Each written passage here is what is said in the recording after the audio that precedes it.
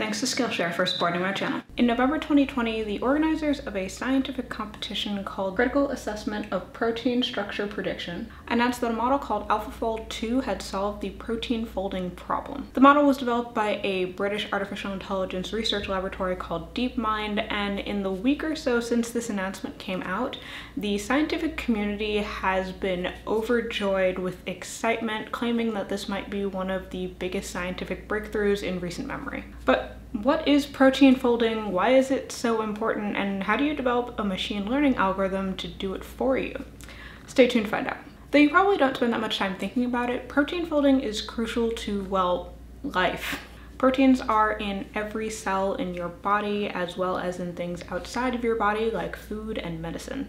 In short, proteins are tiny molecules that, among other things, keep you alive and functioning properly. Proteins are made up of amino acid chains, and the interactions between these amino acids determine the structure that the protein will ultimately take. Importantly, the structure of a protein determines its function, so understanding how proteins fold can help us both better understand our bodies, but also develop things like new drugs. Now, if a protein doesn't fold correctly, then it may be unable to perform whatever task it is supposed to. In fact, if a protein does not fold correctly due to external factors like the local environment being too acidic, or internal factors like the wrong amino acid being present in the sequence, the consequences can be rather dire. Mad cow disease, Huntington's disease, Parkinson's disease, and Alzheimer's are all associated with protein misfoldings. However, figuring out how proteins fold is surprisingly hard. In fact, it's been called the protein folding problem within the field of computational biology. And as I mentioned, every other year there's a competition where researchers around the world test techniques that they've developed in an effort to develop models that can accurately solve the protein folding problem. In fact, you might remember one attempt at doing this from several years ago in the form of a game called Foldit.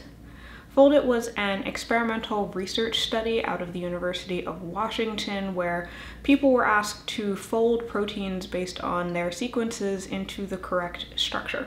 A 2010 paper on the project found that users were often able to provide better results than algorithmic solutions at the time.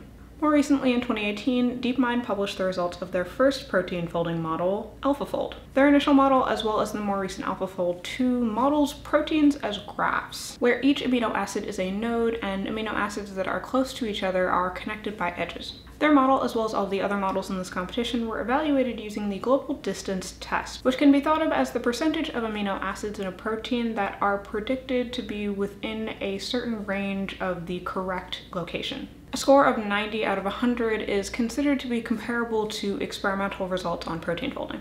And importantly, while the model is tested on protein sequences where the structures are known in public, it's also tested on sequences that have only recently had their structures determined. Recently to the point where it's not publicly known. In other words, we can assume that a model that performs well on this test data set has not overfitted to the training data because it's able to predict the protein structure of proteins that we didn't know the structure of before the competition. Now, as you can see from this graph, for several years, even the best model wasn't getting anywhere near 90% in this competition. AlphaFold made significant progress in 2018, reaching a median score of about 58%, but it wasn't until this year with AlphaFold 2 that we've seen a model that is on the cusp of 90%. AlphaFold 2 achieved a median score of 92.4 in the 2020 competition, with a median score of 87 on those unseen and particularly challenging protein sequences. Cool, so a model can predict what a protein looks like based on the amino acid sequence that it's made of.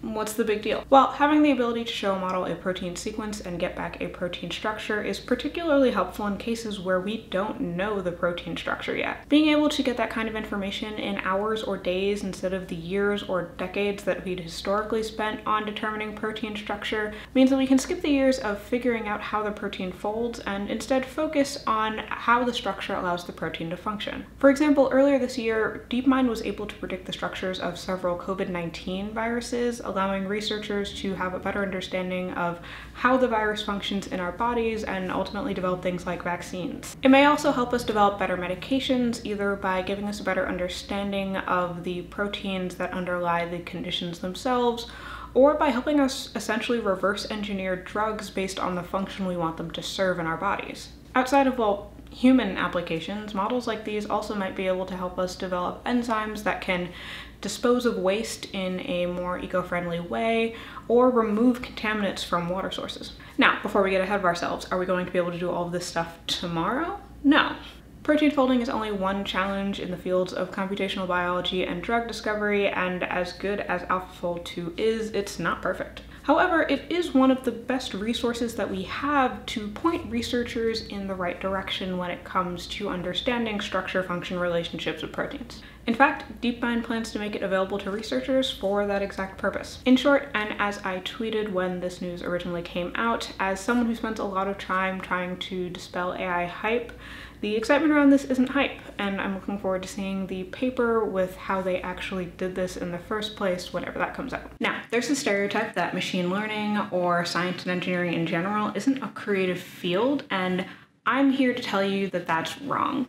In fact, the DeepMind model is a great example. Designing a protein folding model takes a lot of creative thinking, and if you'd like to get better at creative thinking, then you should check out Skillshare. Skillshare is an online learning community for creatives where millions come together to take the next step in their creative journeys for less than $10 a month. They offer thousands of inspiring classes for creative and curious people on topics including illustration, design, photography, video, freelancing, and more. Personally, I've been checking out their iPhone filmmaking class so that I could learn how to better use my iPhone to take video on the go, and it's been really interesting.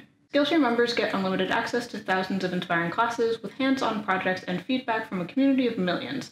And most classes are under 60 minutes with short lessons to fit any schedule. If you're interested, the first 1,000 of my subscribers to click on the link in the description will get a free trial of Skillshare Premium membership so that you can explore your creativity. Clicking that link supports my channel and will give you a head start on your creative journey, so sign up for Skillshare using the link in the description and show me what you make. Otherwise, if you like this video, you can let me know by smashing the like button and subscribing to my channel. You can also check out my other videos on cool future tech that relates to AI, which is up here. If you want to follow more of my PhD life, you can find me on Instagram and Twitter, and I will see you on Monday. Bye!